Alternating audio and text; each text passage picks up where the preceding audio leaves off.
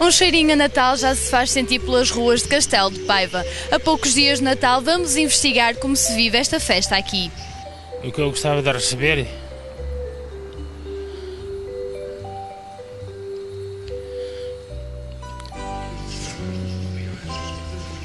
Não gostei. Afinal, quem é o Pai Natal?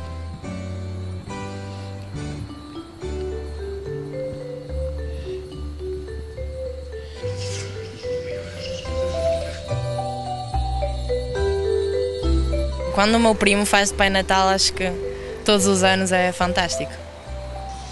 Canetas, prendas que eu recebia.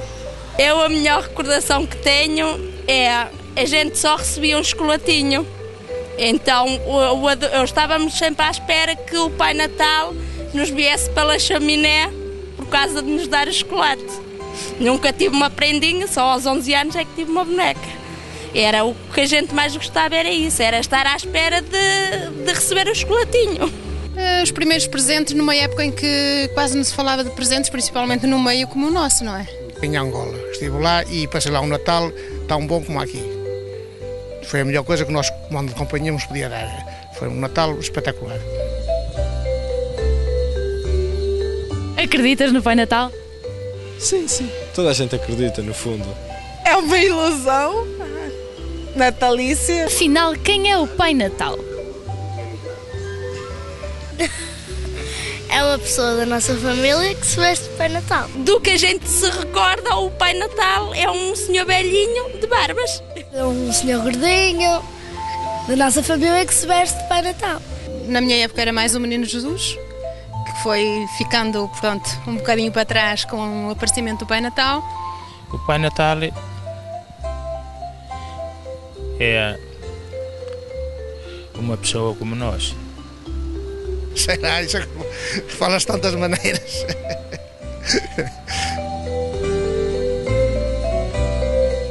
Quem é que dava um bom Pai Natal? Olha, o Presidente da República, se quisesse, podia dar uma grande ajuda. O Herman. E porquê? Porque para mim, eu adoro, por acaso curto muito. Eu acho que ele é muito engraçado e o Pai Natal precisa de ser divertido. Podia pôr-nos mais dinheiro do bolso para nós fazer as comprinhas. O Bill Gates.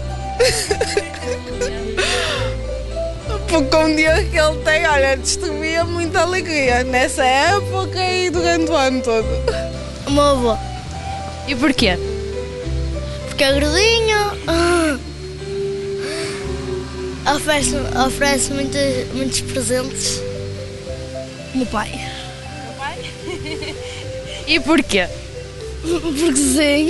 Talvez um senhor dos políticos. Qual? Não sei, talvez o Mário Soares, como é mais gordinho, como eu. Sei lá, talvez o António Guterres. Porque acho que ele tem, pronto, cara de boa pessoa, independentemente das políticas. Olha, era o meu pai, mas infelizmente já morreu. Era o padre. Porque sabia bem aquilo que havia, como é que havia de fazer. Saúde e força para trabalhar. E um apartamento, uma casa. Que é a saúde. Pronto, um pacote bem grande dela. Qualquer coisa serve. Um livro, um MP3. Os primos e a fada atarantada. Paz e amor. Roupa, carteira. Quem é que achas que merece receber uma prenda este ano? Quem é que eu acho? Todas as pessoas que não têm famílias nem casas. Crianças mais pobrezinhas, que são as que mais precisam. Uma bacalhoada com penca, à moda antiga. Batatas, tranchuda, bacalhau. E o tradicional, o bacalhau, claro. O costume, o bacalhau, as batatinhas e a penca. Bacalhau com batatas e doces. Chocolate. Farrapo velho. Bacalhau, bolos. Quase só.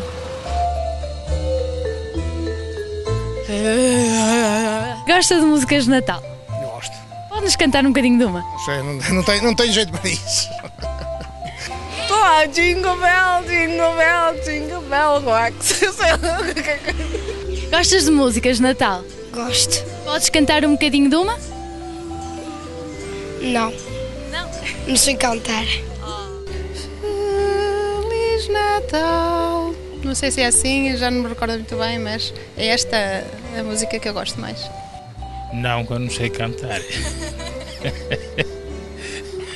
Eu não sei cantar. Papá, papá, papá.